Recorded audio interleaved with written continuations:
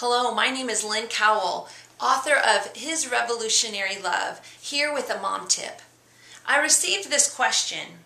My daughter doesn't have a boyfriend and is so down about it. How can I help her? I can so relate to your daughter. When I was in junior high and high school, it seemed like every guy that I liked rarely liked me. The thing that I didn't know then was that man's rejection was God's protection.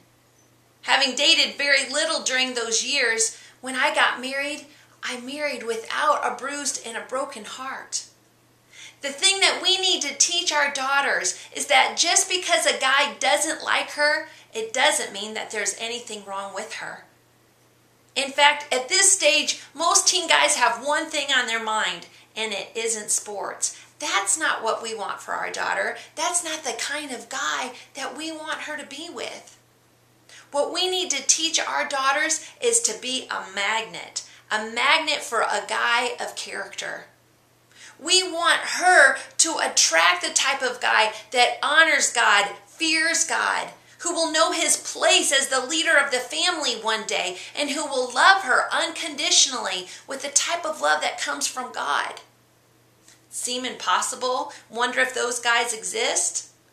I know they do. I married one. But what we need to do right now is you need to teach your daughter to be picky and patient. Picky to not say yes to every guy that comes along, and patient to wait for God to bring along the guy that does honor and fear him. We need to encourage her to work on her character during this season.